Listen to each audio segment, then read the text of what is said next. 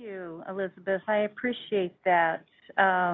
Good morning and welcome to the September 23rd, 2021 California Board of Accountancy meeting. My name is Nancy Corrigan and I'm the president of the California Board of Accountancy, or CBA as we refer to it. As I call the meeting to order, please be advised that this meeting is being conducted consistent with the provisions of Governor Gavin Newsom's Executive Order N-0821, signed on June 11th, 2021. At this time, I will turn the meeting over to Ms. Reed, our Board Relations Analyst, to take roll call and establish a quorum. When Ms. Reed calls your name, please unmute your microphone and state your name. Remember to mute your microphone once you have stated your name. Ms. Reed? Nancy Corrigan. Nancy Corrigan, present. Michael Savoy. Present. Carrie Ann Farrell Hines. Present. Dan Jacobson. Here. Sochi Leon. Sochi Leon here. Luz Molina Lopez. Luz Molina Lopez, present. Dee Dee Owens. Present. Katrina Salazar. Present. And Yin Tu. Present. We have a quorum. Thank you, Ms. Reed. I would like to thank CBA staff and the solid team for their assistance in facilitating this virtual meeting. I also want to comment that this board is very fortunate to have such dedicated and qualified staff and staff leadership at the helm. The CBA's mission is to protect consumers by ensuring only qualified licensees practice public accountancy in accordance with established professional standards. This mission is derived from the statutory requirement that protection of the public shall be the highest priority for the California Board of Accountancy in exercising its licensing, regulatory, and disciplinary functions. Whenever the protection of the public is inconsistent with other interests sought to be promoted, the protection of the public shall be paramount. Members of the public interested in participating in the meeting must join the WebEx meeting. Information and instructions are posted on our website. All lines are currently on mute. As I facilitate this meeting to allow for the proceeding in an orderly manner, lines will remain on mute until I direct the moderator to open them for public comments. I will announce when we are accepting public comments on the various issues, and the moderator will open the lines as appropriate. 5 minutes will be allotted to each individual providing comments. I would also like to remind board members and others speaking during the meeting to please use the raise hand feature if you wish to make a motion, ask a question, or make a comment. This approach is necessary to facilitate the meeting and ensure the board has the opportunity to complete its necessary business. And I appreciate everyone's understanding of this. At this time, we will start with agenda item 1, which is public comment for items not on the September meeting agenda. The moderator will provide general instructions and then open up for public comment. Moderator, please proceed. Thank you. This is the moderator. Members of the public, the instructions are on the screen for your reference. The Q&A, simply click on the Q&A icon, which is typically located at the bottom right corner of your WebEx screen. When the pop-up appears, type "I would like to make a public comment" in the Ask field and send it to all panelists. And when prompted, click the Unmute Me button.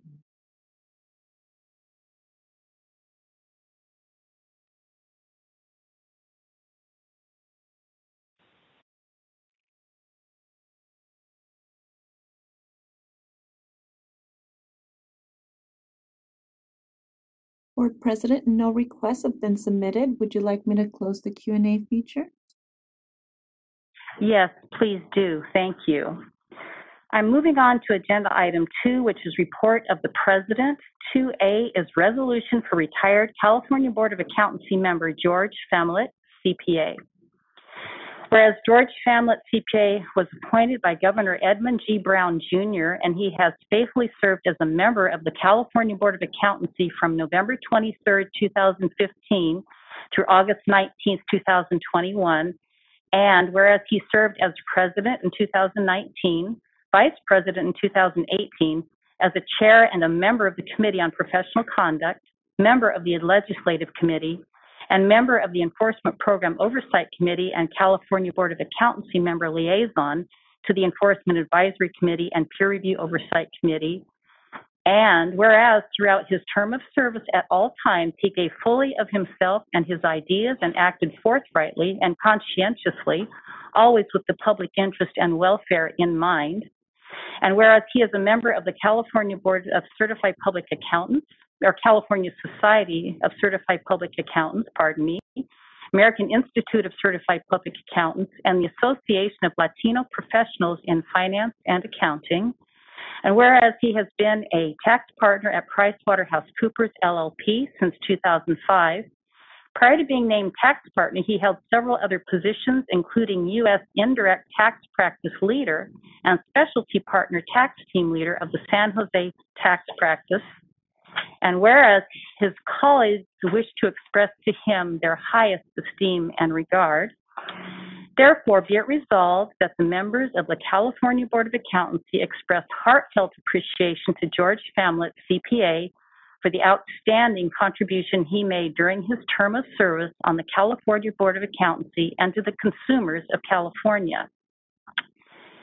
If any member would like to make a motion to accept this resolution, please do so by raising your hand. Mr. Jacobson. I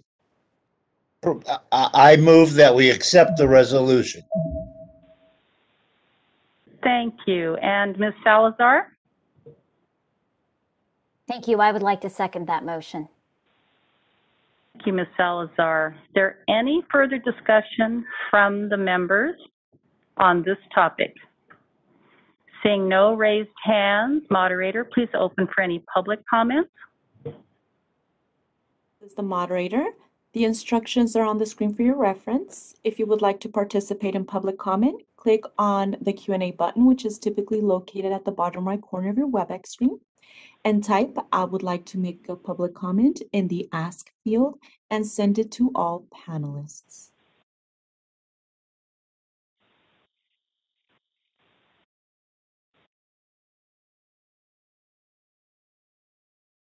Board President, no requests have been submitted. Would you like me to close the Q&A feature? Yes, please do. Thank you. Ms. Reed, would you call for the vote and provide the result? Carrie Ann Farrell Hines, Yes. Dan Jacobson, Yes. Soshi Leon, Yes. Luz Molina Lopez, Yes. Dee Dee Owens, Yes. Katrina Salazar,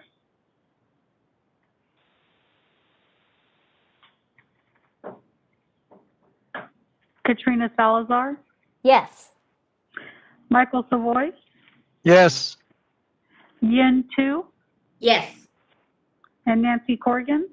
Yes. And the motion carries. Thank you.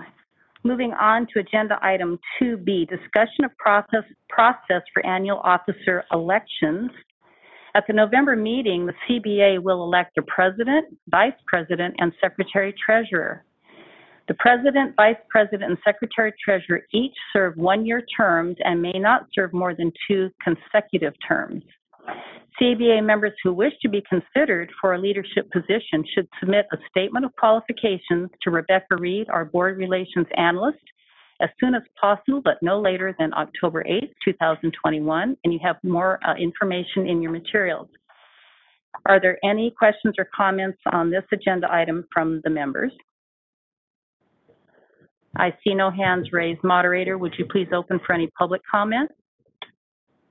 This is the moderator. Members of the public, the instructions are on the screen for your reference. If you would like to participate, click on that Q&A icon, typically located at the bottom right corner of your WebEx screen. Type, "I would like to make a public comment," and send it to all panelists.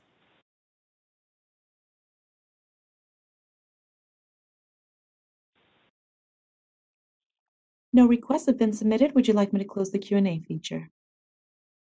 Yes, please do. I'm moving on to agenda item 2C, discussion of process for annual executive officer evaluation. Your materials provide information regarding the annual executive officer evaluation process. Our objective is to evaluate the executive officer's performance in a fair, impartial, and transparent manner in line with meeting our consumer protection mission. The process has changed slightly from the prior year. This year, you will receive the evaluation form from the Department of Consumer Affairs Human Resources Department. You will complete the evaluation and you will submit it back to the Human Resources Department. You might recall last year that Nicole Lee assisted us and was present during our closed session item on this topic. So, but also be sure at the November meeting to have a copy of your evaluation in front of you when we go into closed session to discuss the process. Now, to assist you in completing your evaluation, you might want to refer to the annual report, which will be available a little bit later today. The monthly reports issued by Ms. Bowers are also very indicative of what she has, how her performance, what she has been completing throughout the year. Her presentations at our regular meetings where you observe her in action, and her communications over the past year to us. So all of those would be very helpful in your completing that process. Members, are there any questions on this agenda item? Seeing no raised hands, moderator, please open for any public comments. For moderator, members of the public, the instructions are on the screen for your reference. If you would like to participate, click on the Q&A icon located at the bottom right corner of your WebEx screen, type "I would like to make a public comment," and send it to all panelists.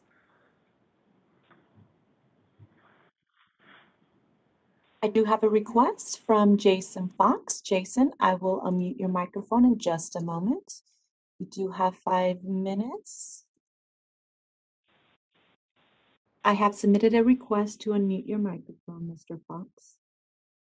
And just for the record, and personally and professionally, I just want to recognize that Ms. Bowers has been excellent liaison for the board, working with public stakeholders, and so very, very positive reviews from our end of things, if that factors into your assessment. Thank you.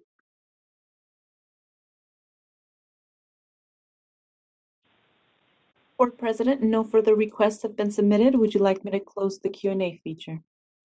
Yes, please do. And Mr. Fox, thank you so much for your comments. We appreciate hearing those. I am moving on to agenda item 2D, California Board of Accountancy 2021 Legislative Tracking Chart. Patrick Ibarra, our information officer. Mr. Ibarra. Thank you, Madam President, and good morning, members of the board. Item 2D is the CBA 2021 Legislative Tracking Chart, which reflects CBA positions and the status of bills on which the CBA has taken a position on. You received a legislative tracking chart with your materials. However, there have been updates following the conclusion of the legislative session on September 10th, which I would like to provide an update on now. If you turn your attention to the slide, this chart reflects the most current status on the bills we have taken a position on. Right now, all except one bill are on the governor's desk awaiting his action. That one bill, SB 731, failed on the assembly floor, but has been noticed for reconsideration, which means it may be taken up again in 2022 for a vote only. Regarding the bills that have made it to the governor's desk, however, the governor now has until October 10th, 2021, to either sign or veto these bills. If he fails to act, the bills will become enacted without his signature. That concludes the updates to the legislative tracking chart. No action is necessary on this item. I'll turn it back to President Corrigan. However, Assistant Executive Officer Deanne Pierce and I are happy to answer any questions members may have. Thank you, Mr. Ibarra. Members, are there any questions or comments regarding this agenda item? Seeing no raised hands, moderator, would you check for any public comments? This is the moderator. Members of the public, the instructions are on the screen for your reference. Simply click that Q&A icon, typically located at the bottom of your WebEx screen, and type "I would like to make a public comment" and send it to all panelists.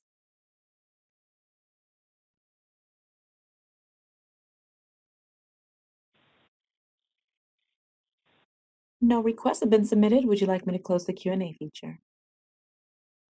Yes, please do. Thank you. Agenda item E, discussion regarding legislative items staff present for California Board of Accountancy consideration. Deanne Pierce, our Assistant Executive Officer. Ms. Pierce? Good morning and thank you. So agenda item 2E is to provide an overview of how staff determine which legislation is presented to the CBA for discussion and a possible position. To determine which legislation to present, staff primarily base it on the following factors: legislation that directly impacts the CBA, our Accountancy Act, legislation that impacts the Business and Professions Code sections that govern the Department of Consumer Affairs and the various boards and bureaus, topics of interest or concern to the governor's administration. Oftentimes there's specific topics that they have emphasis on. Most recently, that's been legislation regarding refugees, asylees, or special immigrant visa holders. In the past, it's related to military. Other legislation we bring forward are topics of concern nationally that may have a California impact. For example, anything on deregulation. And also legislation that impacts other code sections that provide general oversight and guidance to CBA functions. An example of that would be legislation that impacts the Bag Latino Open Meeting Act or the Administrative Procedures Act regarding the rulemaking process. The most common reason legislation is presented for consideration is because staff were provided direction by the CBA or it was expressed as a topic of interest by the current or a prior CBA composition. Staff performs several steps prior to presenting a bill for CBA consideration, which are identified on page 2 of the agenda item. Staff welcome any feedback the members may have regarding changes that will enhance the legislative review process at CBA meetings. And at this time, I'll turn it back over to President Corrigan, and I'm happy to answer any questions members may have. Thank you, Ms. Pierce. Members, do we have any questions or comments for Ms. Pierce? Seeing no raised hands, moderator, would you please open for any public comment? This is the moderator. Members of the public, the instructions are on the screen for your reference. If you would like to participate, click that Q&A button, type "I would like to make a public comment" and send it to all panelists.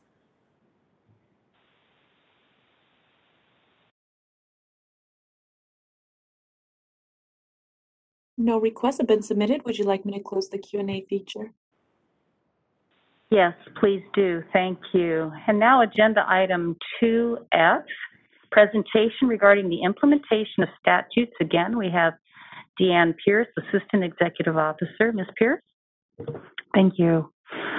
So I just wanted to provide a little overview of the activities that staff undertake when we are working to implement new statutory provisions following the passage of legislation. And I've broken the relevant activities that occur into 3 primary steps, which include as soon as legislation is identified that impacts the CBA, that's when our initial work begins. Once the legislation is signed into law, and then we have activities that occur post-implementation with regards to communication to our stakeholders, consumers, which I feel like that's probably one of the most important activities is providing communication regarding the new laws. And we, I think, from my opinion at least, do a really good job on that. We include as much transparency as possible. We include posting all legislation that the CBA is following on our website. We include updates on legislation at almost all CBA meetings in our update publication, our annual report, DCA annual report, and the Sunset Review report. The legislative implementation process involves staff from all programs to ensure we have assigned the correct subject matter experts to work on the specifics of implementation. but throughout the process, we really work as a team to accomplish the legislative goal. So I didn't get into too many specifics on that. It was just a high-level overview, but I'll turn it back over to President Corrigan, and I'm happy to answer any questions that members may have. Thank you, Ms. Pierce. Members, do we have any questions or comments regarding this agenda item? Seeing that there are no hands, moderator, would you please ask for any public comment? This is the moderator. The instructions are on the screen for your reference. If you would like to participate, click the Q&A button, type, "I would like to make a public comment," and send it to all panelists.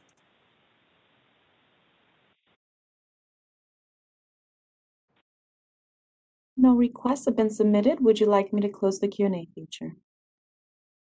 Yes, please do. Thank you. And agenda item 2G is next, presentation regarding pending rulemaking packages. Again, we have Deanne Pierce, our Assistant Executive Officer. Ms. Pierce? Okay, third time's a charm here. Let's go. So just wanted to provide a status on our pending rulemaking packages. As noted in the agenda item, state agencies, including the CBA, must follow the Administrative Procedures Act when adopting regulations.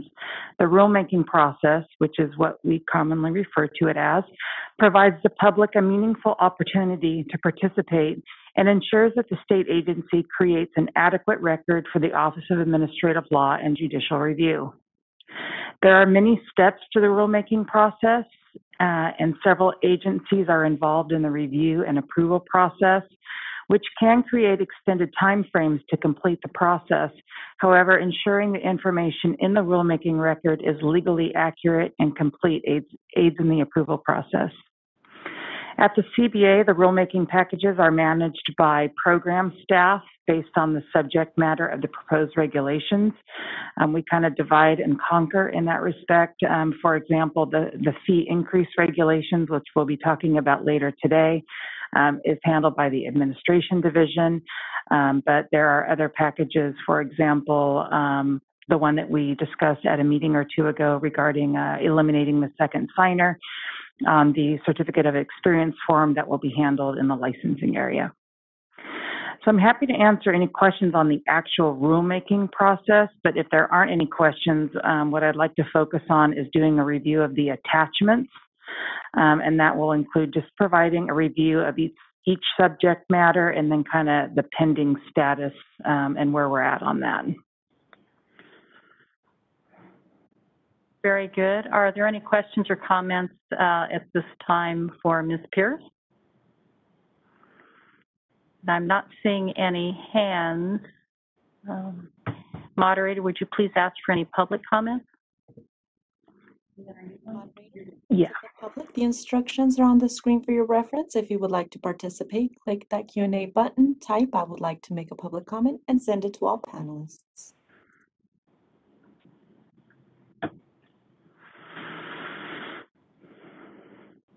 No requests have been submitted. Would you like me to close the Q&A feature? Yes, please do. Thank you. And Ms. Pierce, would you please continue? Thank you. So attachment 1, this just really gives an overview of the regular rulemaking process. This is created by the Department of Consumer Affairs, and it's really divided into kind of two phases. There's an initial phase, which is the kind of the pre-work that we do before we actually submit the information to the Office of Administrative Law for a notice. And then we have the final phase, which includes the hearing phase, reviewing the comments, presenting it to the board, and finalizing the package before it is submitted to the Office of Administrative Law. This particular overview, you'll notice, is from January of 2019. I spoke with the regulatory staff at DCA. This is going to be updated. They have refined some of the processes to make it more automated and less paper-based. So I do anticipate some streamlining for this to occur. So let me move over to attachment 2. So attachment 2 is just a summary regarding the practice privilege notification form. This proposal seeks to update CBA Regulation Section 19 by adding a practice privilege notification form for individuals to submit if they are required to provide notice to the CBA prior to practicing through the mobility program. We had a public hearing on this particular package back in May. The most recent status, it's been updated. It was approved by the Business Consumer Services and Housing Agency, and it was filed with the Office of Administrative Law last week. In terms of timeframes for their review, typically, the Office of Administrative Law has 30 working days to review the file and render a decision. However, with the pandemic, one of the executive orders that was issued by the governor provided some extensions of time. So I believe there's 2 60-day extensions that are afforded for the rulemaking process at this time. So I'm hopeful that we will get a response from the Office of Administrative Law sooner than later, but hopefully at least by the end of this year or beginning of January 2022. And I am happy to answer any questions on this attachment before I move to the next attachment. Not seeing any hands. Why don't we go ahead and proceed through the attachments, and then we can take them collectively. Okay. Thank you. Thank you. Attachment 3 is the attest experience form changes. These are changes that we proposed following SARS-21 and the creation of the preparation engagement service. We needed to make some updates regarding the certificate of experience forms, which are required from applicants applying for CPA licensure with the authority to sign attest reports. You may also recall we had a public hearing on this particular regulatory package in May as well. And the status has changed since this was provided. This particular package was filed with the Office of Administrative Law last week as well. So I am hopeful that we will have an outcome on this by the end of the year or early 2022. The next regulatory package, Attachment 4. This is our fee increase package. We're going to be talking about this later today or tomorrow, I believe. So we had a public hearing regarding the fee increase proposal, increasing the fee to our statutory maximum of $280. The hearing was in August. We did not receive any attendees at the hearing, but we did receive one public comment, which is included in the board meeting materials. And after the board discusses that, pending the outcome of their decision, the next steps will be to compile all the rulemaking documents and send it over to the Department of Consumer Affairs so it can continue through the approval process. Moving on to Attachment 5. So Attachment 5 is an overview of the sale, transfer, or discontinuance of licensee's practice. We've had a lot of activity on this particular rulemaking package. This package was started some time ago. It's been through lots of legal review. We initiated this following some changes proposed by the Professional Ethics Executive Committee interpretations back in 2016. We got the approval to file a notice with the Office of Administrative Law and schedule a public hearing, which we scheduled for September 16th, just a week or two ago.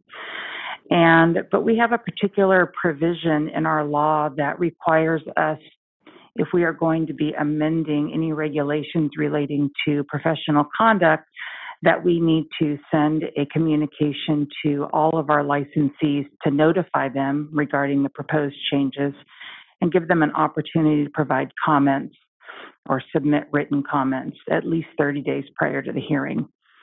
So although we did have a public hearing last week or the week before, we are actually going to schedule a second public hearing. We are preparing a letter to be sent to all licensees so we can notify them of these proposed changes and give them an opportunity to provide comments.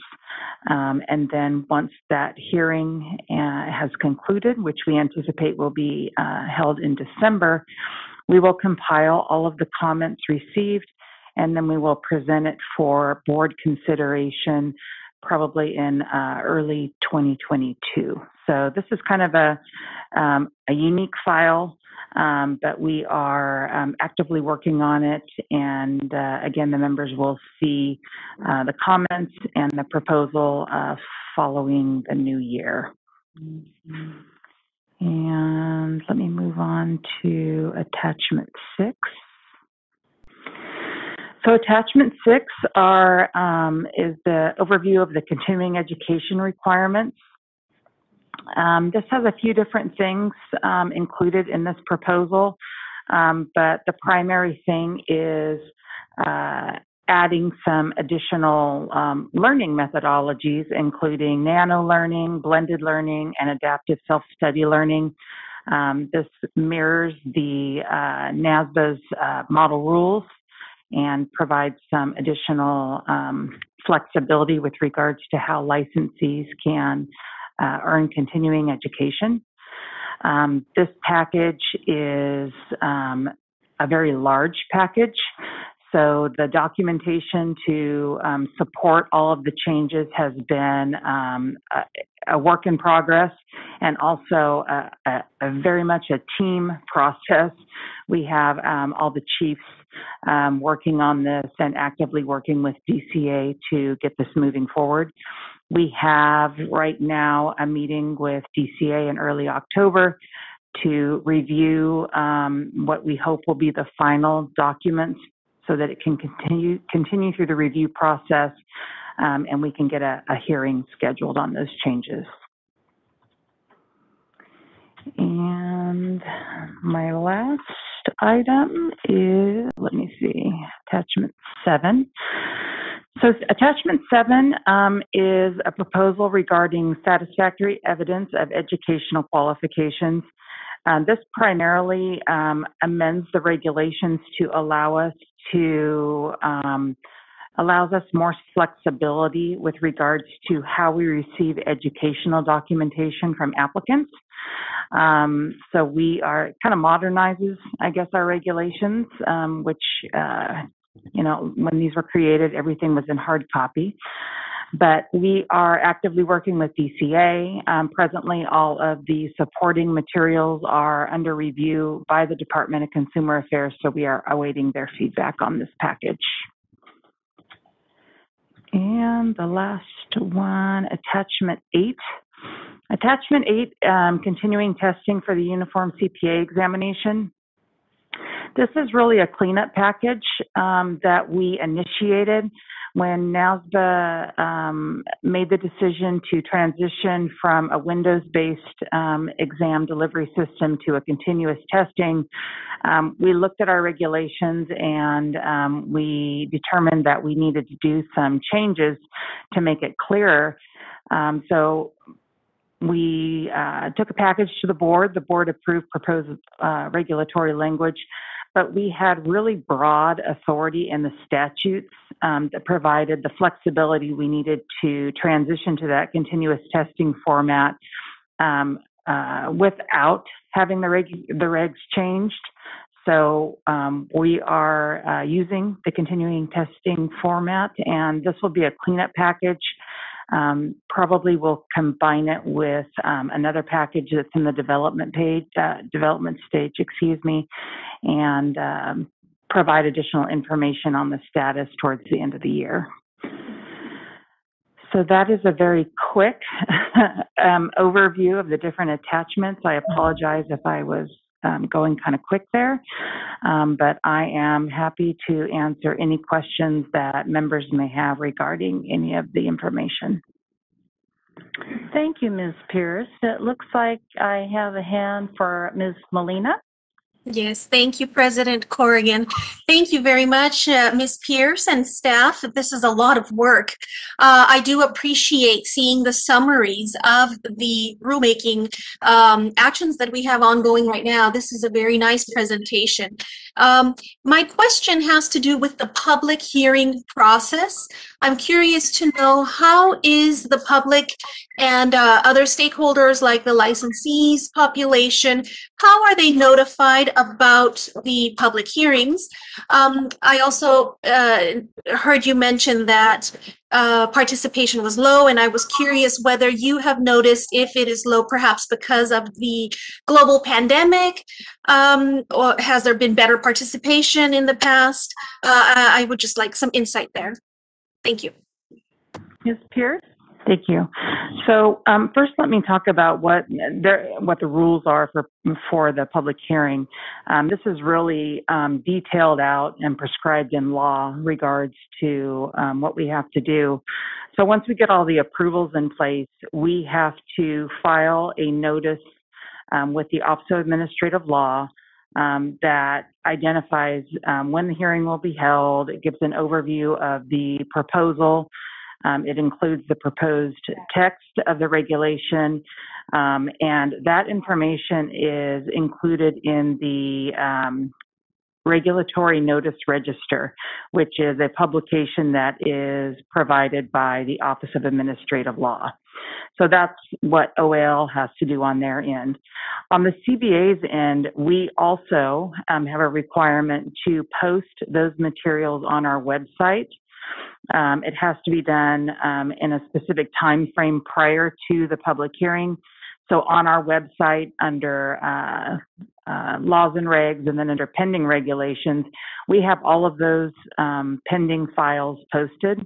It includes the notice, where to provide comments, where to come if you want to provide testimony in person. So all that information is on our website. With regards to how we get the word out, we have a few different things that we do. One is we have an actual mailing list, the old hard copy mailing list that we update and send out to anybody who would like to have a hard copy of the proposal or to get information regarding our proposed regulatory changes. The other thing that we do is on our website, we have an e-news system, and within that, individuals can select different areas that they want to receive email notifications on, and one of those areas is in regards to proposed regulations. So once we have the notice posted on our website, we will do an e-news blast to all those individuals as well. Oftentimes, depending on the subject matter, there may be something in our update publication. Cal CPA has been awesome about, at times getting the word out as well. So we have a few different ways that we get the information out. Going back to your question regarding low participation, we have, there have been hearings where we have had, people comment, and I think it's probably subject-based. But one of the things that we have done, I think, is, our transparency. We aren't just, proposing something and moving forward and not getting comments and not sharing the information with stakeholders. So although we've had kind of, maybe not a large amount of people come to a public hearing, I think it's probably maybe more reflective that we've been transparent through the deliberation process and answered questions before we get to the part where we actually have a public hearing. So I think it's more of a positive than necessarily a negative. But I hope that was responsive, and I'm happy to answer any additional questions you may have. Thank you, Ms. Pierce. Yes, I absolutely do agree that the CBA staff is fabulous, and I feel the same. When during our meetings here, we tend to have few questions, and it's because CBA staff has already provided sufficient good, well-informed, well-organized information. And so I do agree with that sentiment that perhaps the public is, feeling the same. So thank you. Thank you. I echo that comment, Ms. Molina. Members, any other questions or comments on this agenda item? I see no further hands raised. Moderator, would you please check for public comment? This is the moderator. Members of the public, the instructions are on the screen for your reference. If you would like to participate, click on the Q&A button and type, I would like to make a comment in the ask field and send it to all panelists.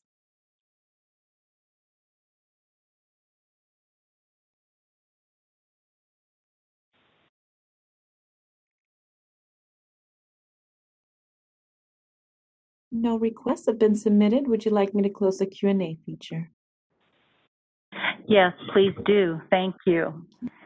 For agenda item 2H, Carrie Holmes will be available to us shortly, so I'm going to hold that item, and I'm going to move on to agenda item 3, report of the Vice President, Michael Savoy, CPA. Mr. Savoy. Thank you, Madam President.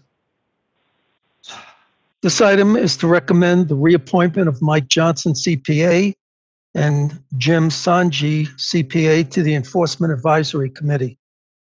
The Enforcement Advisory Committee assists the CBA in an advisory capacity with enforcement activities.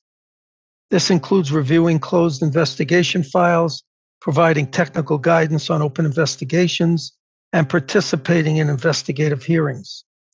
I have conferred with the CBA executive officer to verify that each individual has met the appropriate requirements for license renewal and have demonstrated the skills and knowledge to serve as a member on the Enforcement Advisory Committee. I would like to make a motion to reappoint Mike Johnson, CPA, and Jim Sanji, CPA, to the Enforcement Advisory Committee effective until September 30th, 2023. And I will turn it back over to President Corrigan to ask for a second. Thank you, Mr. Savoy. Members, Ms. Hines, I believe I saw your hand first. Do I have a second? Yes, I second the motion. Thank you. And do I have any further discussion from the members on this agenda item? I see no hands. Moderator, would you please check for any public comment? This is the moderator. Members of the public, the instructions are on the screen. If you would like to participate, click the Q&A button, type, I would like to make a comment, and send it to all panelists.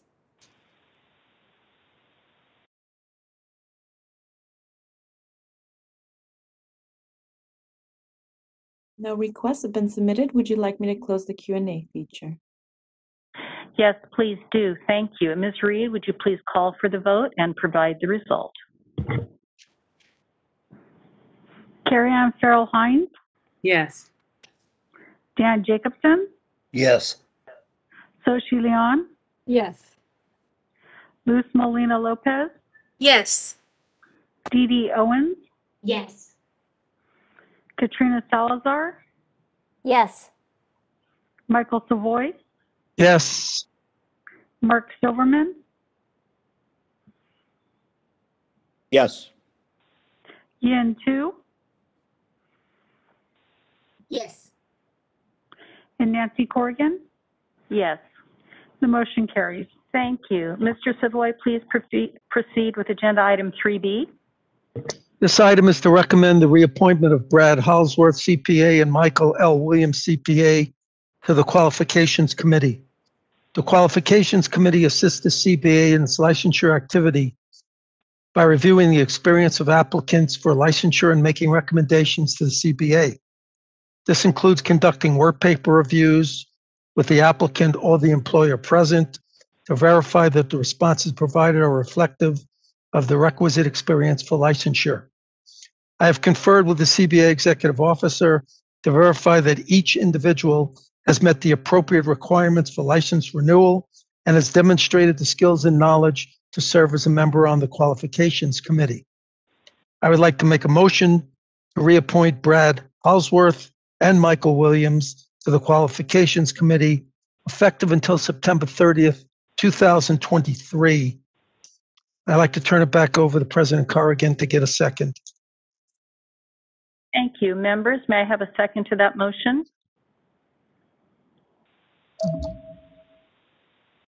Ms. Owens?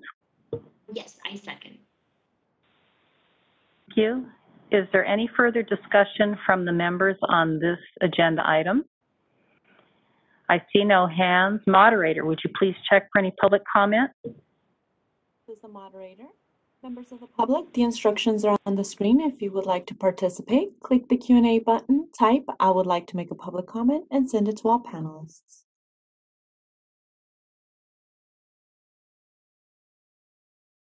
No requests have been submitted. Would you like me to close the Q&A feature? Yes, please do. Thank you. And Ms. Reed, would you call for the vote and please provide the results? Carrie Ann Farrell Hines, Yes. Dan Jacobson, Yes. Soshi Leon, Yes. Luz Molina Lopez, Yes. Dee Dee Owens, Yes. Katrina Salazar, Yes. Michael Savoy, Yes. Mark Silverman, Yes. Yin Tu, Yes. and Nancy Corrigan. Yes. The motion carries. Thank you. Mr. Savoy, please proceed with agenda item 3C. Thank you. This item is to recommend the appointment of Jeff DeLizer, CPA, as both a member and the chairperson, Nick Peterson and Fausto Hinosa, CPA, to the Peer Review Oversight Committee. The Peer Review Oversight Committee assesses the CPA in an advisory capacity in its oversight of the peer review program. As with all appointments and reappointments, I have verified that the individuals have met the requirements for a license renewal and have demonstrated the skills and knowledge to serve as a member on the Peer Review Oversight Committee. Consistent with the CBA Guidelines and Procedures Manual, the CBA President can make interim appointments to a CBA Advisory Committee, subject to ratification at the next CBA meeting. In exercising this authority, CBA President Nancy Corrigan, CPA, appointed Jeff DeLizer as a member and chairperson to the PROC due to a quorum issue and the resignation of the former PROC chairperson. I would like to make a motion to appoint Jeff DeLizer to the Peer Review Oversight Committee effective until September 30th, 2023, and chairperson effective until December 31st, 2021, and appoint Nick Peterson and Fausto Hinosa to serve on the Peer Review Oversight Committee effective until September 30th, 2023. I'd like to turn this back over to President Corrigan to get a second on my motion. Thank you. Members, may I have a second to that motion?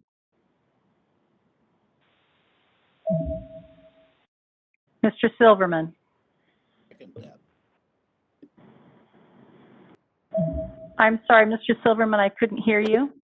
I second Mr. Savoy's motion. Thank you. Is there any further discussion on this agenda item from the members? Seeing no hands, moderator, would you please check with the public for any comments?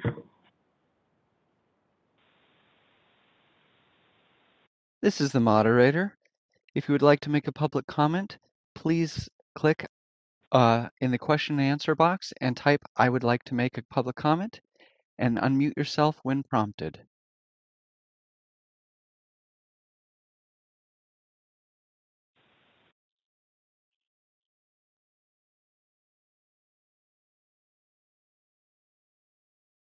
Seeing no comments, would you like me to close the option? Yes, please do. Thank you. Ms. Reed, please call for the vote and please provide the result. Carrie Ann Farrell Hines, Yes. Dan Jacobson, Yes. Soshi Leon, Yes. Luz Molina Lopez, Yes. Dee Dee Owens, Yes. Katrina Salazar, Yes. Michael Savoy, Yes. Mark Silverman, Yes. Yin Tu, Yes. and Nancy Corrigan. Yes. The motion carries. Thank you.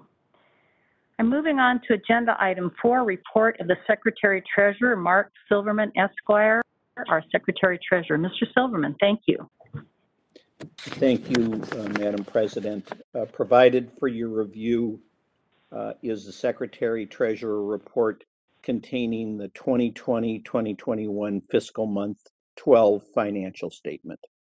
The CBA budget authority for prior fiscal year 2020-2021 was $16,323,000.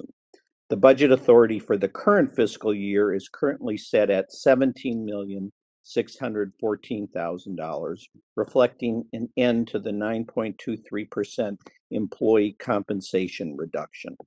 As displayed on page 2, actual expenditures as of fiscal month 12 were $14,805,917, and the CBA had an approximate surplus of 9%.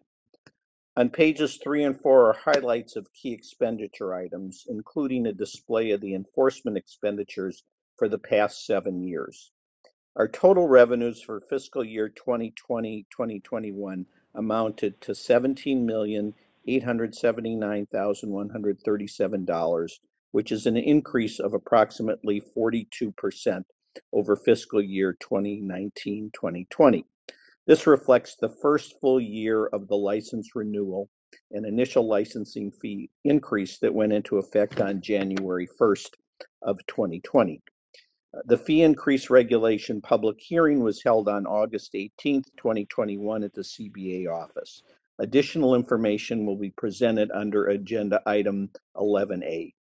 If you turn to the fund condition statement on page 6, the expenditures are located on the bottom portion of the page and reflect that the CBA will end fiscal year 2020-2021 with 8 months in the reserve fund.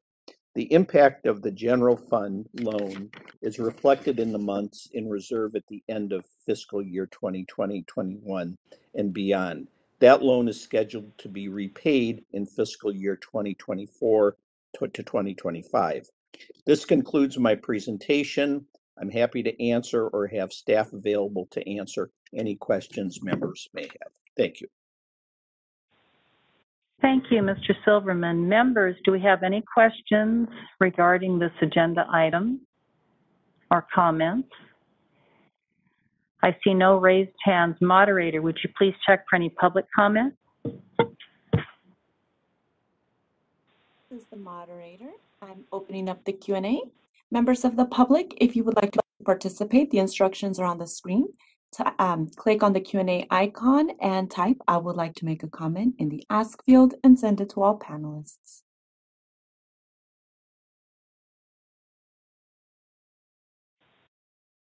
No requests have been submitted. Would you like me to close the Q&A feature? Yes, please do. Thank you. I am now moving on to agenda item 14, which is the approval of the minutes. If any member would like to make a motion to adopt the minutes of the May 13, 14, 2021 California Board of Accountancy meeting, which includes additional information added to page 2438, and it includes non-substantive edits, please do so by raising your hand feature and wait to be called upon. Ms. Molina? Thank you. I make a motion to accept the minutes. Thank you. And do I have a second? Mr. Jacobson? I second that motion. Thank you. Is there any further discussion regarding these minutes from members? Seeing none, moderator, would you open for public comment?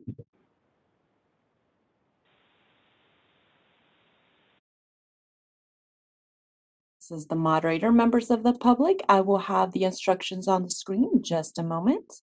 If you would like to participate, click on the Q&A icon located at the bottom right corner of your WebEx screen and type, "I would like to make a public comment," and send it to all panelists.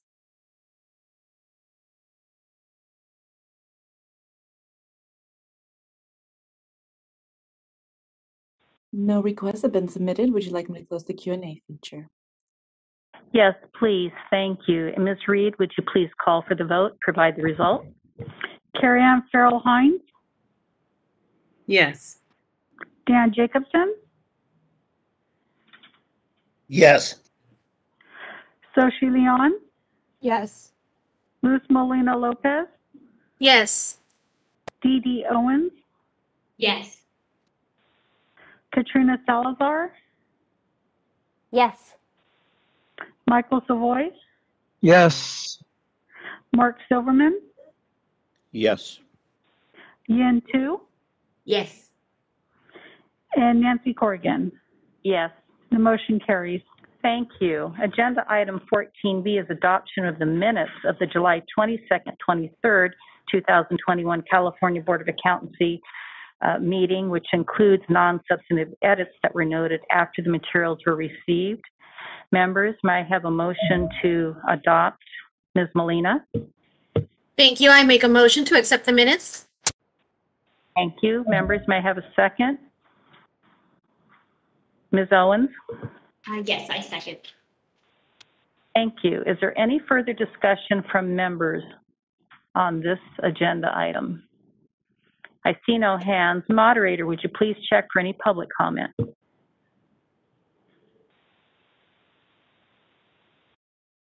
The moderator, members of the public, the instructions are on the screen. If you would like to participate, click on the Q&A button, type "I would like to make a public comment," and send it to all panelists.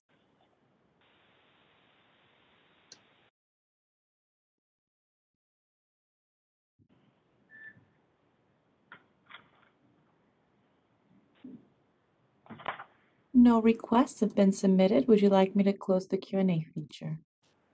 Yes, please do, and thank you. Ms. Reed, would you call for the vote? Please provide the result. Carrie Ann Farrell Hines, Yes. Dan Jacobson, Yes. Soshi Leon, Yes.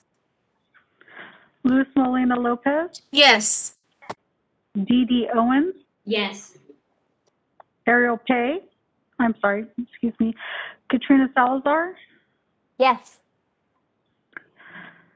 Michael Savoy, Yes. Mark Silverman, Yes. Yin Tu, Yes. and Nancy Corrigan. Yes. The motion carries. Thank you. Moving on to agenda item 14C and D, which is acceptance of the minutes of the July 23rd, 2021 Committee on Professional Conduct meeting and also the Enforcement Program Oversight Committee meeting. These items include any non-substantive edits that were noted after the materials were received. Do I have a motion? It looks like I have a hand from Ms. Molina. Yes, I would like to make a motion to adopt the minutes. You members may I have a second. I can second it. Ms. Owens, I see your hand. Thank you for that second. Members, is there any further discussion on these two agenda items? Acceptance of these minutes. I see no hands. Moderator, would you please check for any public comment? Instructions are on the screen. If you would like to participate, please click on the Q&A button, type "I would like to make a comment," and send it to all panelists. The instructions are currently on your screen.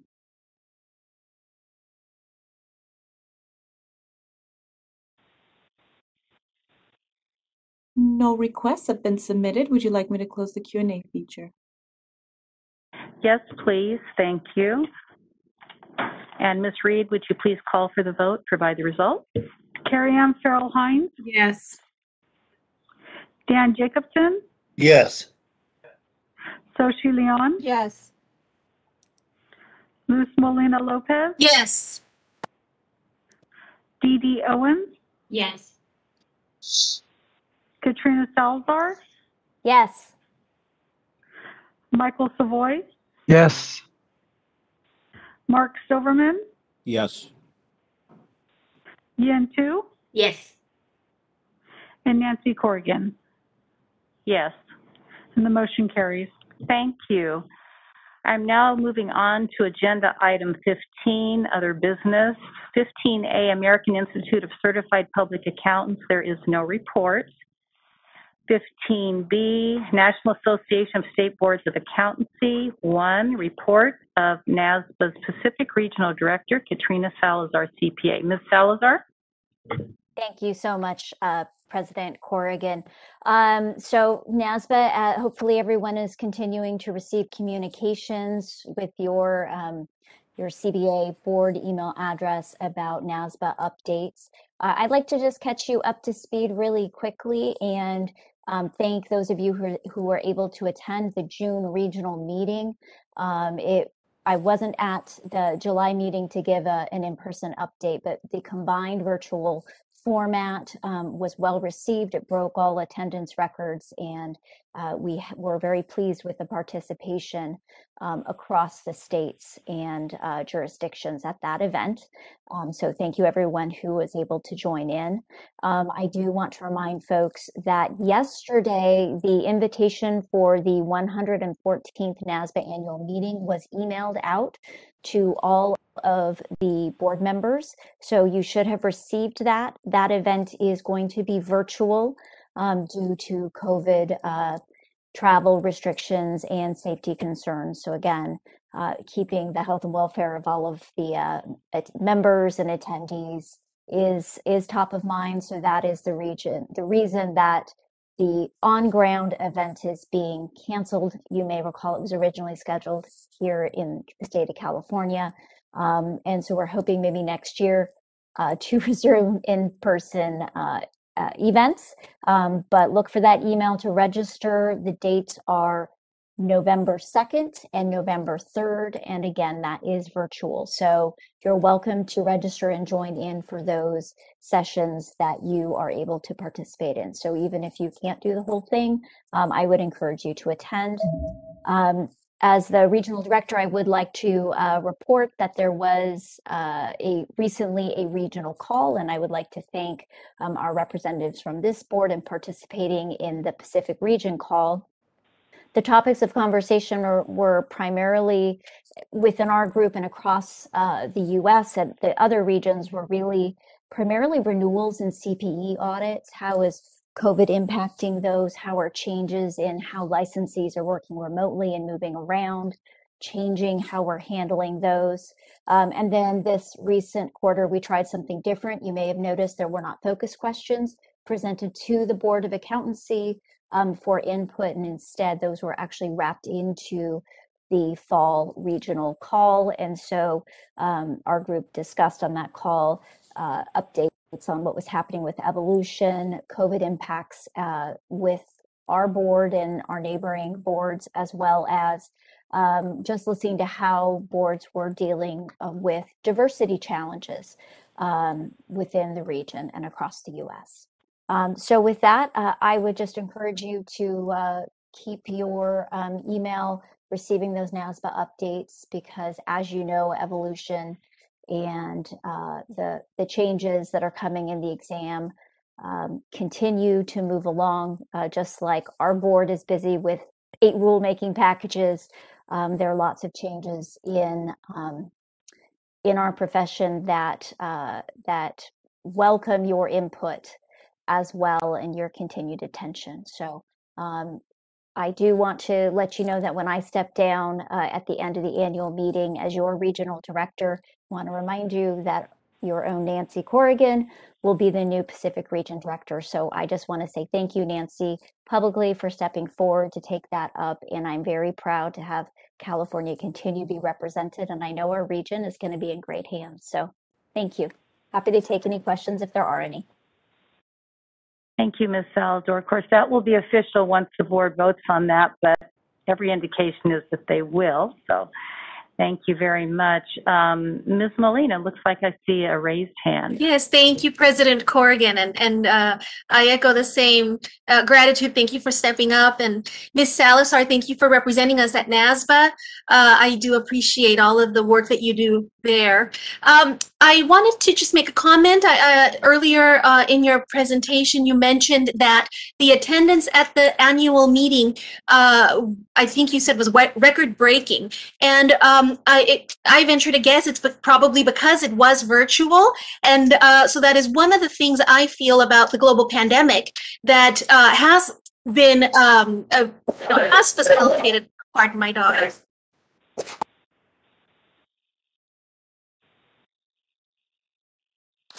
Anyways, I was going to mention I appreciate the virtual meetings. Now that we are considering going back to the standard ways of doing business and doing in-person meetings, I would like to consider hybrid meetings. And so further on in our agenda, I think I will be making that recommendation for staff for our personal meetings at the CBA. Look into having them be virtual. Sorry about that. Thank you. Anything further, members, for Ms. Salazar and her report? And we should open for any possible public comments or questions. Moderator, please. To the moderator, members of the public, the instructions are on the screen for your reference.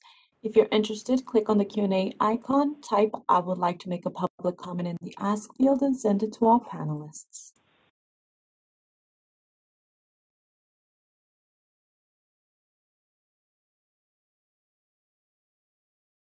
No requests have been submitted. Would you like me to close the Q&A feature?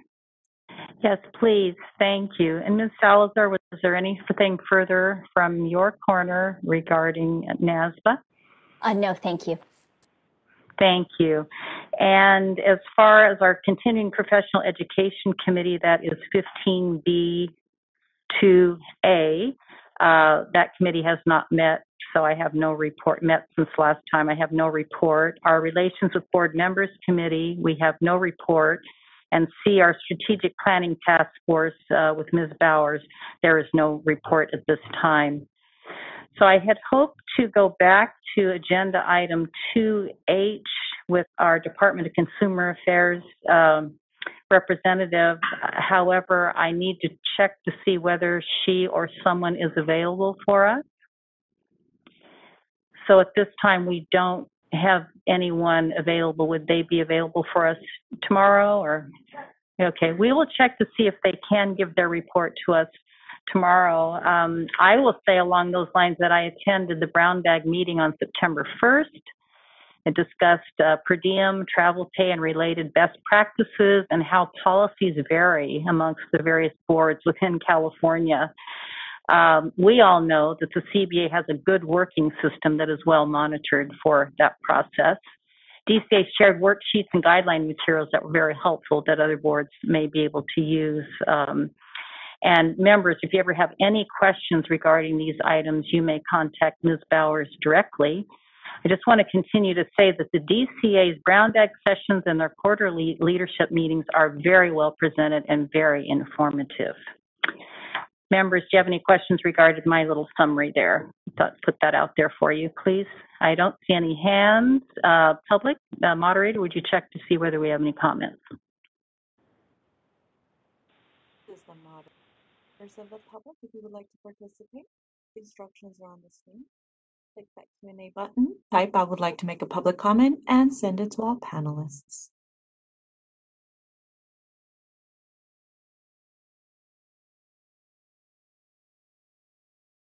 No requests have been submitted. Would you like me to close the Q&A feature?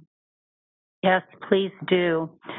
At this time, we will need to recess for lunch, reminding you that at 1:30 we have a time-certain petition hearing. You may turn off your audio, your video. Please try to stay linked because we need to start at 1:30 sharp. We will have an administrative law judge, a court recorder. We will have the petitioner, legal counsel, etc. So it's very important that we honor that 1:30 time certain. Thank you and have a nice lunch.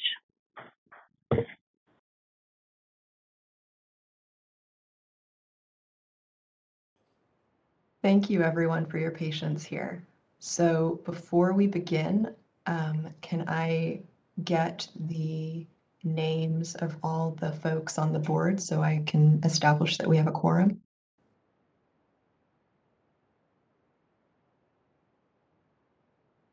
Let's see. The president, that would be Ms. Corrigan. Ms. Corrigan, are you present? And I see your video. Can you hear me? might be muted.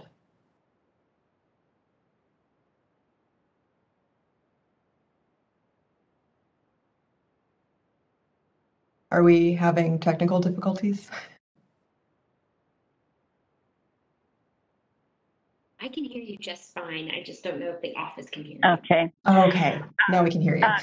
Excuse me. This is Nancy Corrigan. I'm ready to proceed with agenda item 5, which is petition hearing.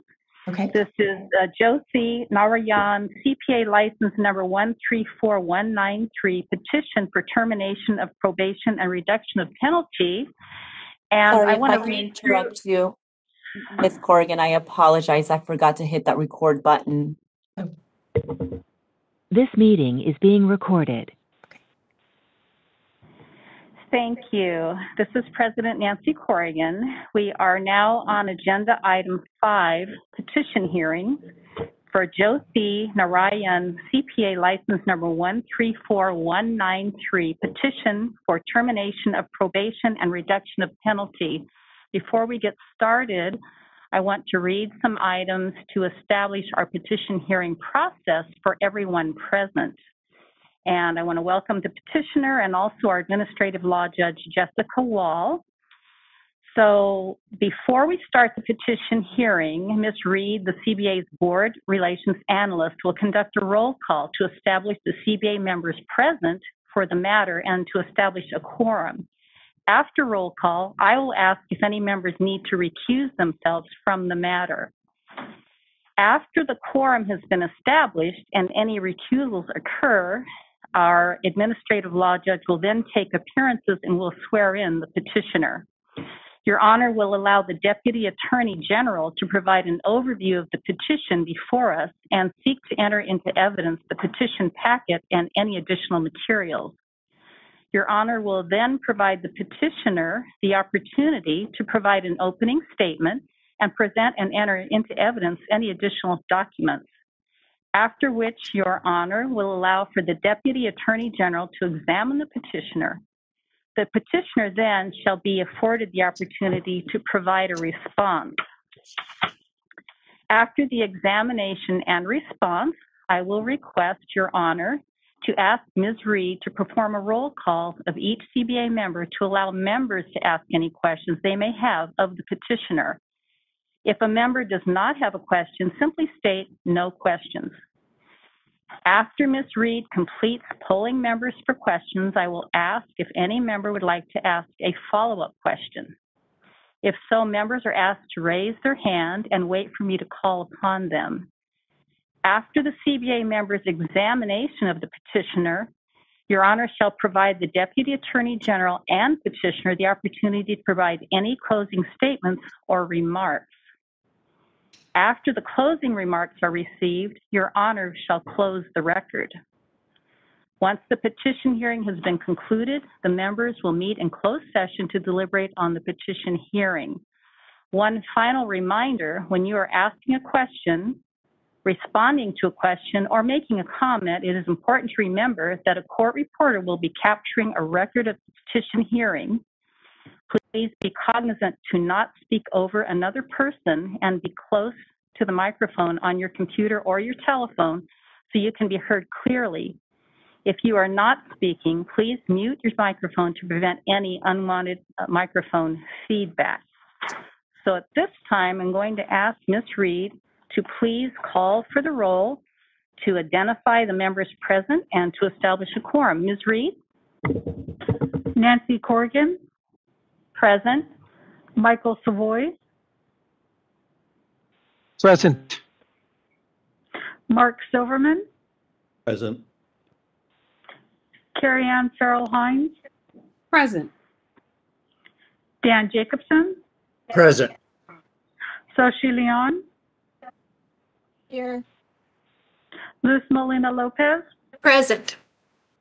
Dee Dee Owens, Present. Deirdre Robinson, Present. Katrina Salazar, Present. Yin Tu, Present. and we have a quorum. Thank you, Ms. Reed. Now, are there any members that need to recuse themselves from this matter? If so, please show by raising your hand. And I do not see any raised hands. So I would like to now turn this over to our administrative law judge. Thank you. Thank you very much, Ms. Corrigan.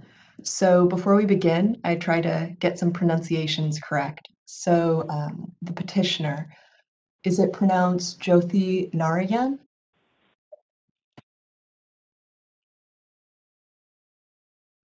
If you're able to unmute yourself and just... Jyothi Narayan. Narayan, okay. All right. And our Deputy Attorney General, Mr. Ted, is it Durkar? How do you say your last name? That's how I say it. Yes. All right. Okay. Is there anything else before we go on the record today? No, I believe we're ready to go. Thank you. Okay, wonderful. So we are on the record in the matter of the petition for termination of probation and reduction of penalty. This matter is being heard before the California Board of Accountancy. A quorum of the board is present. My name is Jessica Wall. I'm an administrative law judge with the Office of Administrative Hearings, and I've been assigned to preside over this matter. This matter is a petition for termination of probation and reduction of penalty filed by Jyothi Narayan, agency case number SI-2017-69, OAH case number 2021080115. May I please take the appearance of the Deputy Attorney General? Yes, good afternoon. My name is Ted Durkar. That's spelled D-R-C-A-R, and I am a Deputy Attorney General. Thank you, Mr. Durkar. We have Ms. Narayan present and representing herself. Ms. Narayan, are you aware that you could have hired an attorney to represent you in this matter?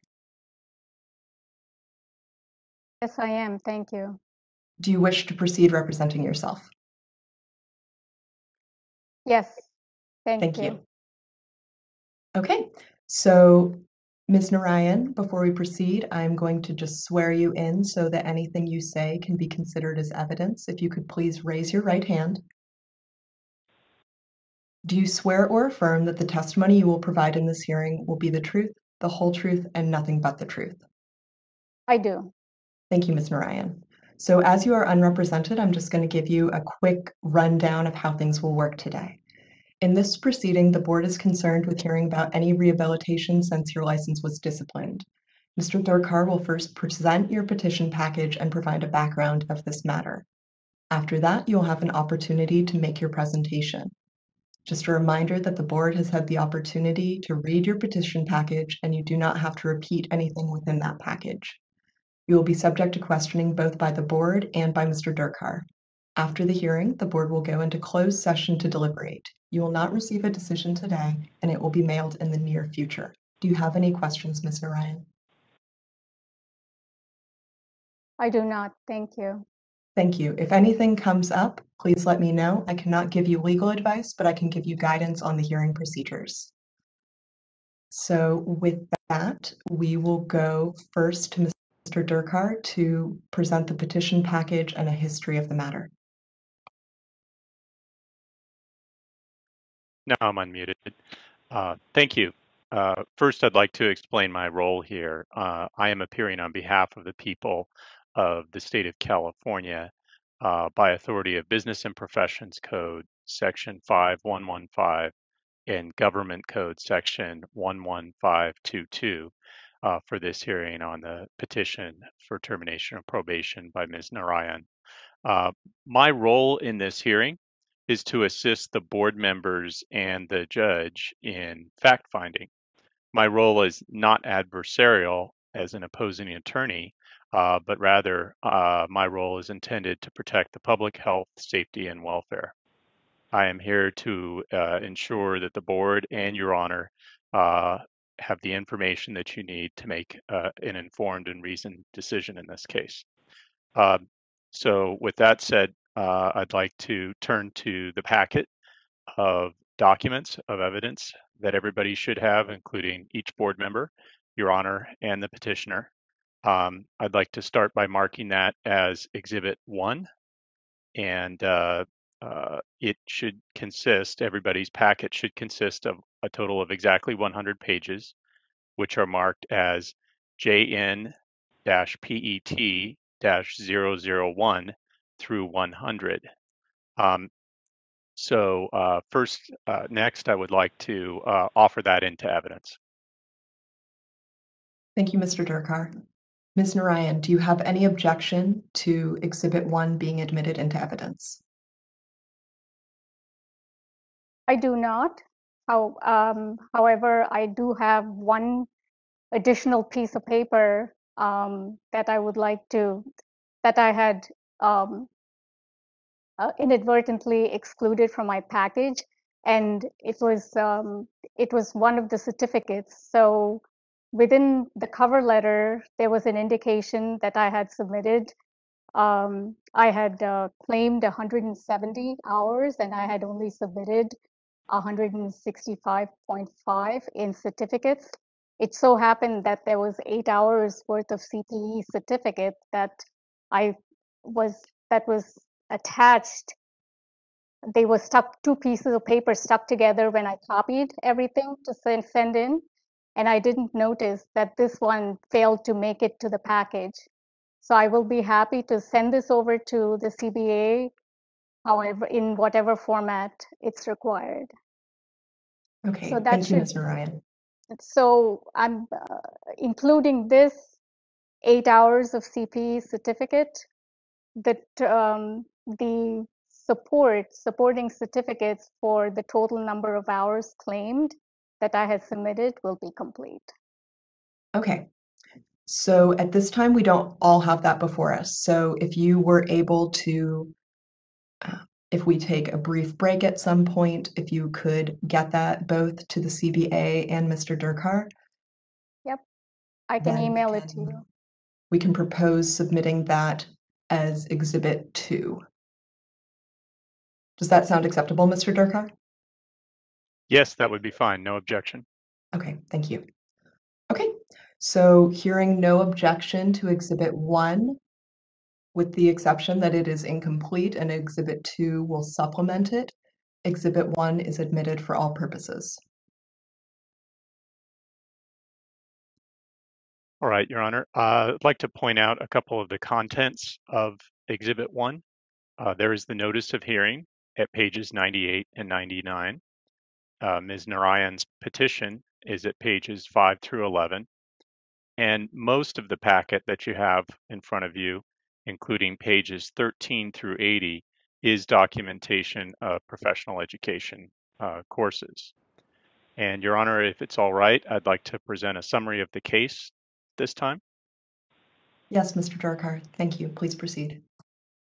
Ms. Narayan received her CPA certificate number 134193 in August 2017.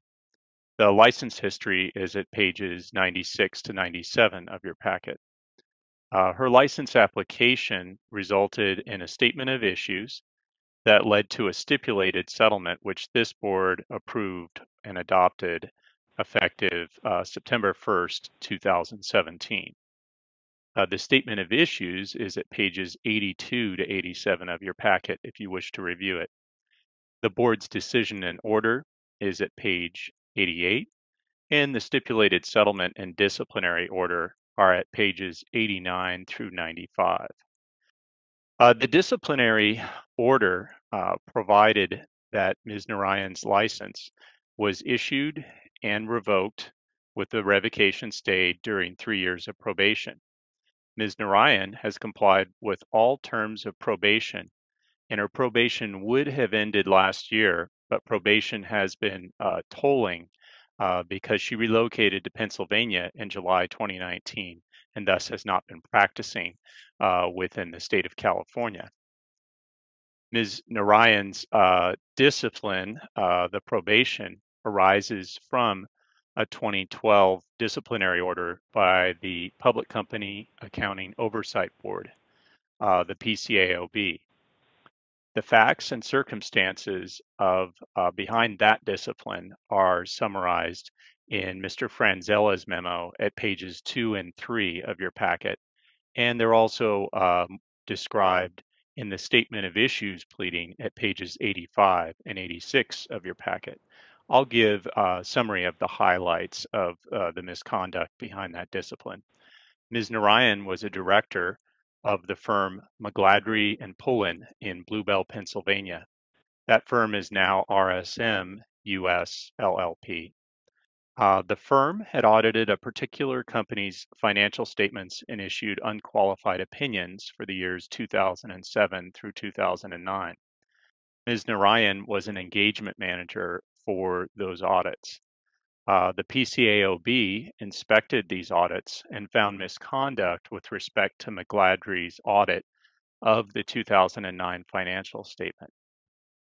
After the engagement's finalization date, and apparently in anticipation of a PCAOB inspection, one of the work papers was covertly altered and other papers were added to the file.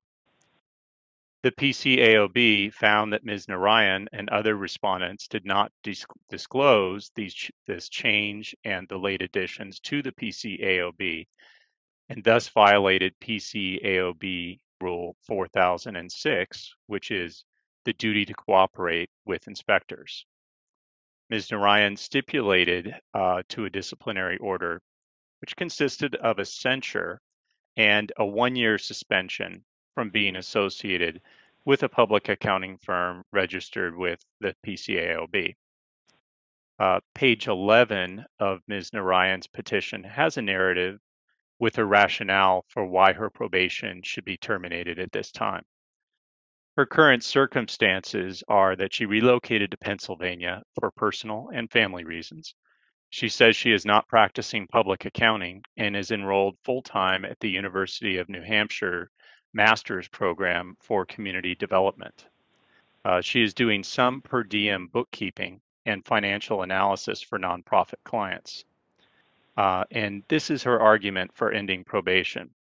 She says, given that I have relocated permanently to Philadelphia and am no longer in the practice of public accounting, I am respectfully requesting that my probation be terminated and that I no longer be subject to the compliance requirements of the disciplinary order. Ms. Narayan also says that a requirement to comply with probation indefinitely because of tolling would be a hardship to her.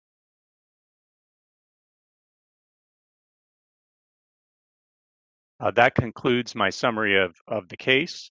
And Ms. Narayan does have the burden of proof in this matter. And I'm prepared to ask her questions once her opening presentation is done. Thank you, Your Honor. Thank you, Mr. Durkar. All right, Ms. Narayan, we now switch over to you. You will have an opportunity to present your case, so testify on your own behalf. I remind you, you're already sworn in under oath, so anything you say can be considered as evidence. You're reminded again that the board has the benefit of your petition package, so you don't need to repeat contents within it. So the floor is yours, Ms. Narayan. Thank you. I don't have a whole lot to add. In 2016, when I had moved to California, I had put in an application for a CPA license in the state of California. And one of the requirements of the application was to disclose any matters, any disciplinary matters that were within 5 years of that application. So because the PCOB matter became effective in 2012 and self-expired in 2013, and that was within the 5-year gap of the 2016 application, I made disclosure of that item. The PCOB matter ended in 2013. That was the last of it. And like I said, I agreed to the CBA's probationary order, and I have complied with all of the requirements and the compliance requirements of the CBA's order. one of the requirements also has been to maintain an active CPA license. And I have continued to do that, including taking all of the required CPE credits to meet the requirements of maintaining an active license in the state of California. Admittedly, I'm no longer in the practice of public accounting, and I don't have a plan right now, again, for personal and family reasons, to be moving back to California or practicing in California. So I'm respectfully requesting that the probation be terminated. I have been continuing since I moved to Philadelphia in July of 2019 to submit the quarterly probationary report to the CBA, and I have done that very diligently and like clockwork. So as I've indicated in my request, if this probation continues because of tolling, I will have to submit quarterly reports for as long as it takes, assuming that I stay permanently in Philadelphia and don't move back to California and don't practice in California. So I'm echoing what I've requested in my petition. Thank you, Ms. Narayan. So now, if you don't have anything further to add at this point, I open it up to Mr. Durkar for questions. Do you have anything else you'd like to say before that? No, thank you. Thank you. All right, Mr. Durkar, it's your turn. Good afternoon, Ms. Narayan. Can you hear me clearly? Yes, I can. Good afternoon. I have some questions for you about matters that I think could be helpful to the board and the judge in deciding your petition. It looks like you have a history as a CPA before you became licensed in California. When were you first licensed as a CPA? I was licensed in Pennsylvania in 1989. And are you still licensed there? I have an active license in Pennsylvania, yes. Is it in good standing? Yes, it is. Before this matter with the PCAOB, had you ever been disciplined for any other reason? No, I have not. And are you licensed as a CPA in any other jurisdictions? I am licensed in New Jersey. Still today? Yes, that's an active license. And when were you first licensed there? I would have to go back and check my record. But it was definitely after 1989.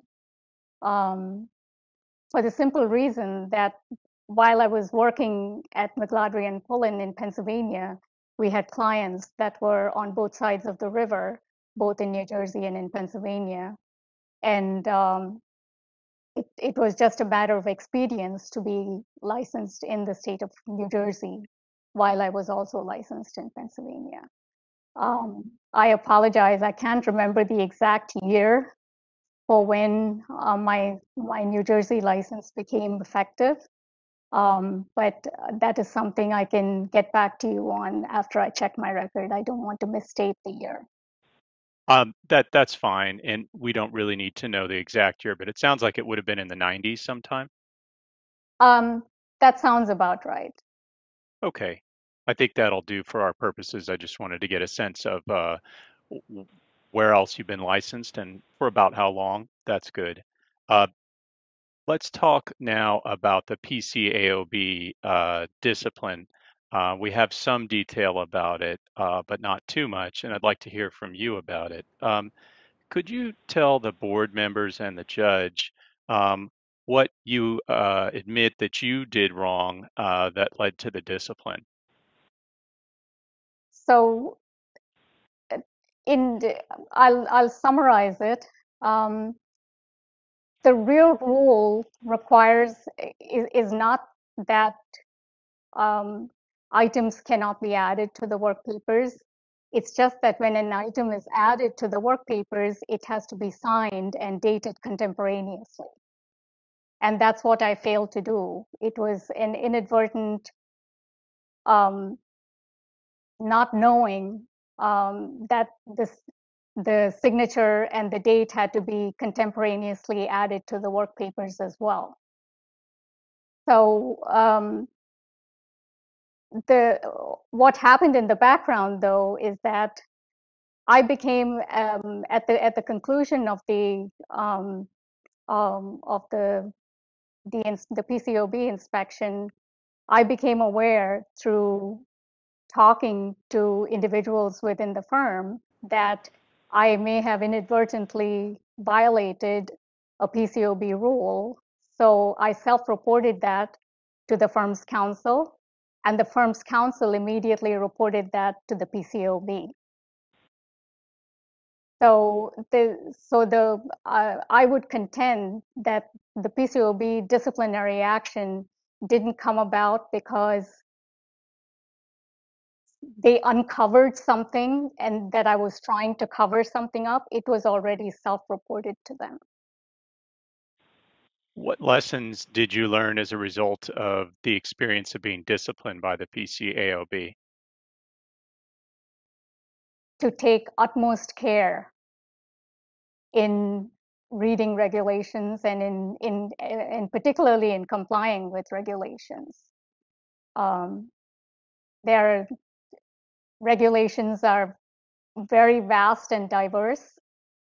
So I have been very particularly careful about paying attention to what I need to do to comply with regulations.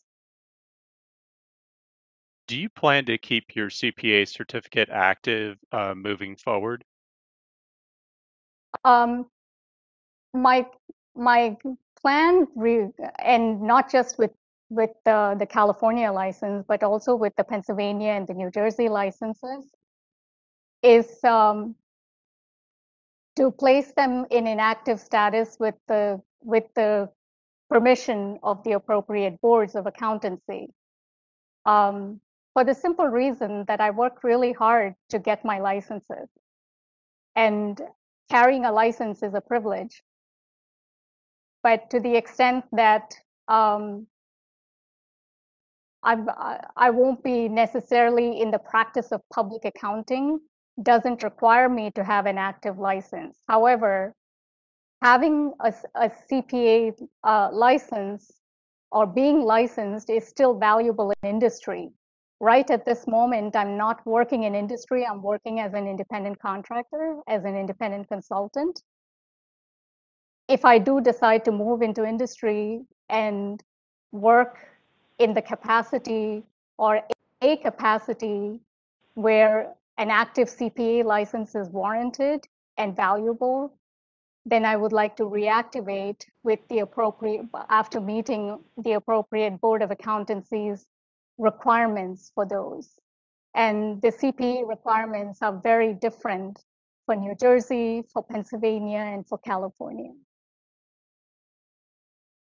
I have a few questions for you about the per diem bookkeeping that you've been doing lately. Are you doing bookkeeping for organizations that don't need someone full-time? They're really, yes, they're really small organizations. For example, a church in Philadelphia that doesn't require a full-time accountant or in-house bookkeeper. I do their bank reconciliations. I record their checks based upon their approval, whatever disbursements they want to have made. And to the extent that the vestry requires monthly reports, I produce them from QuickBooks. So I do similar work for a couple of other similar, they're not religious institutions, but other small not-for-profit organizations that don't have their own, that are not large enough to have their own accounting department. Do you run trial balances for some of your clients?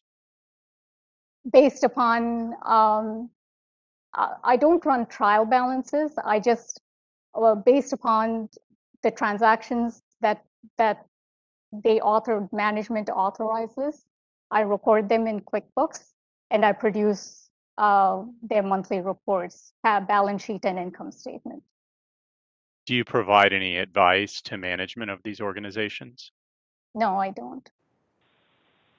All right. Those are all the questions that I have, Your Honor. Thank you, Mr. Durkar. We now move over to the board. So, Ms. Corrigan, would you like to go through each member to see if they have questions, or would you like me to do that?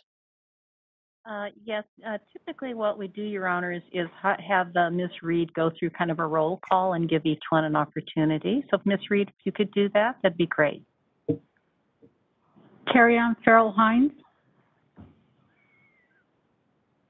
No questions. Dan Jacobson, I have no questions. Soshi Leon, I have no questions. Luz Molina Lopez, Yes, thank you, Ms. Reed. I do have a question for Ms. Narayan. Ms. Narayan, can you please let me know, where did you live before you moved to California? Was it the state of Pennsylvania? I was living in Pennsylvania, yes. And would you be able to give me a little bit of background as to your decision to move to California? I believe it was in 2017. Yes. It was a personal decision. I got divorced after 31 years of marriage, and it was quite a traumatic time for me. And I just wanted to get a fresh start. I had some relatives who were living in California, and I moved to California, like I said, to get a fresh start. Thank you. And from 2017 up until, was it 2019 that you moved out of the state, out of California? Yes, I moved back in July of 2019. Okay. Thank you. Thank you for answering my questions. You're welcome. Dee Dee Owens, I have no questions. Deirdre Robinson, I have no questions. Katrina Salazar, No questions. Michael Savoy, No questions. Mark Silverman, No questions. Yen Tu, No question. and Nancy Corrigan. No questions. Thank you. Thank you. And members, before we turn it back over to Your Honor, is there anything further anyone has to say or wants to ask? Show by raising your hand. Seeing no hands, Your Honor, we'll turn it back over to you. Thank you very much.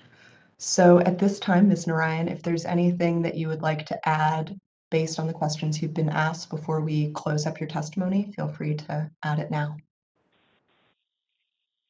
Just would like to be able to email this over, the certificate that was admitted to evidence as exhibit number 2. If you could please provide me an email address, I can send it over right away. Okay, I will turn to Ms. Reed. Would you be the person that would provide us with that email address?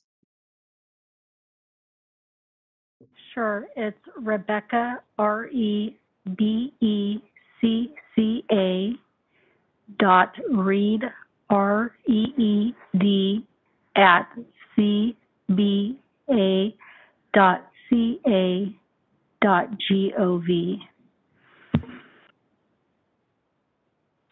May I excuse myself for 30 seconds so I can grab a pen and write that down? Yes, I please. Go ahead. apologize. Thank you.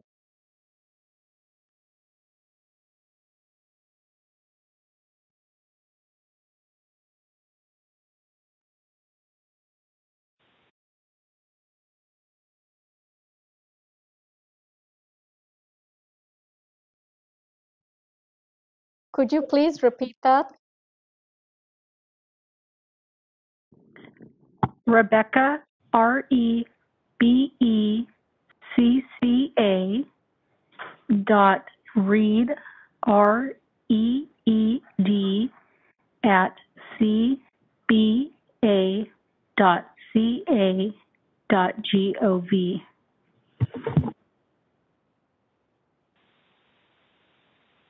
Okay, Ms. Thank Narayan, you. did you get that? Yes, I just wanted to make sure that that read is not spelled with a capital R in the email. It doesn't matter if you capitalize it or not. Okay, thank you. Okay, so Ms. Narayan, we're gonna have you submit that via email to Ms. Reed. Ms. Reed, are you able to get that to all members of the board and Mr. Durkar? Yes, I am, once it's received.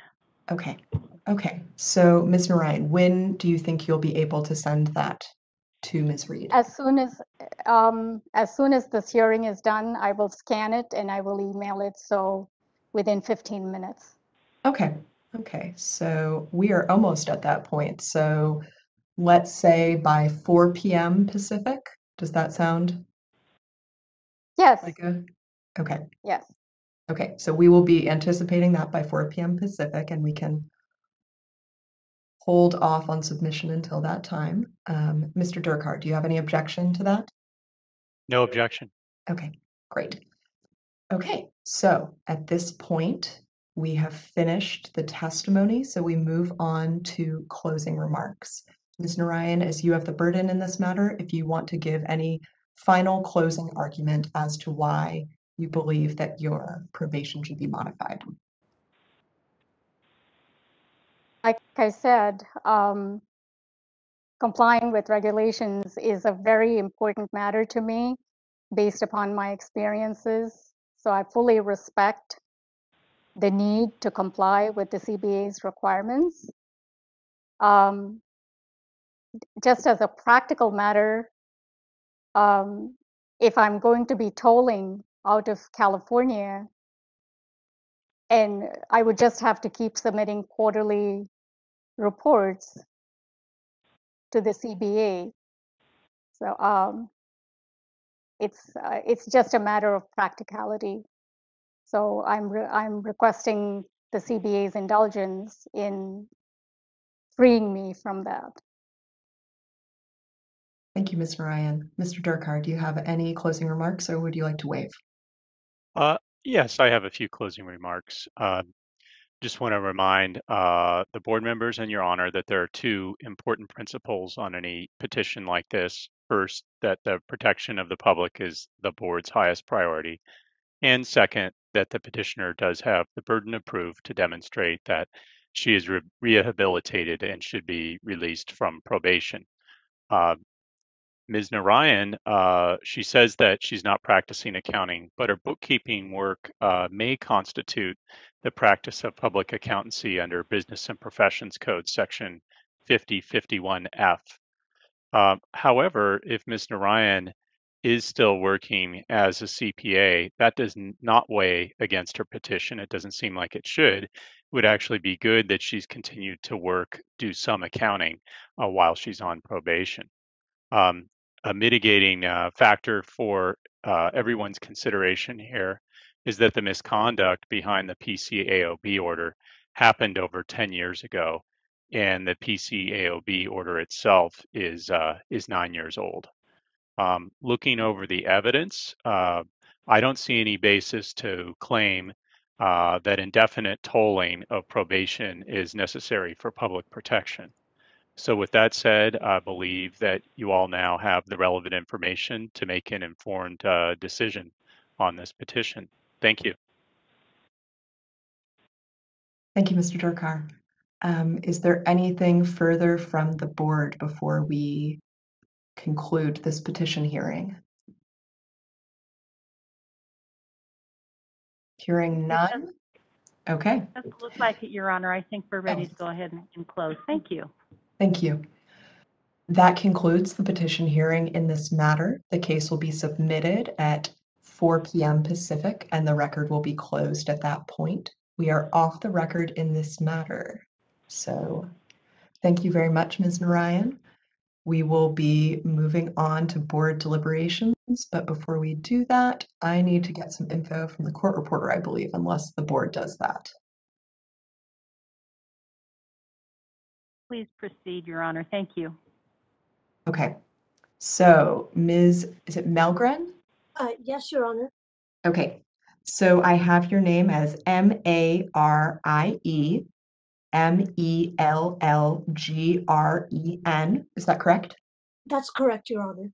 And thank you for putting your CSR number in your information, 9442. Is that correct? Yes, correct, Your Honor. What end time do you have for us today? I have 238. All right, and estimated number of pages? 50 pages, 50, Your Honor. 50. All right. That is all I need from you, Ms. Melgren. Thank you very much for your assistance today. Thank you so much. Have a great day. Thank you. Thank you. So at this time, we will clear the room and proceed into closed session. Is there anything the board needs to do to accomplish that? Yes, Your Honor, we have some staff that are leaving. If you could just give us a moment. Okay. And Ms. Narayan, you're free to go as well. Thank you very much for your attendance today. Thank you for hearing me. Have a good afternoon. You as well.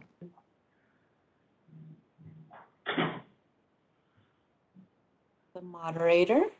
I have Ms. Korean Farrell-Hines. Your hand is up. Do you have a question? While we are gathering and removing folks from the meeting and going into closed session, can we take a couple of minutes break? Certainly, that will be fine. Let's make sure to be back at 2:50. I'll give you a few extra minutes, okay? Thank you. Thank you.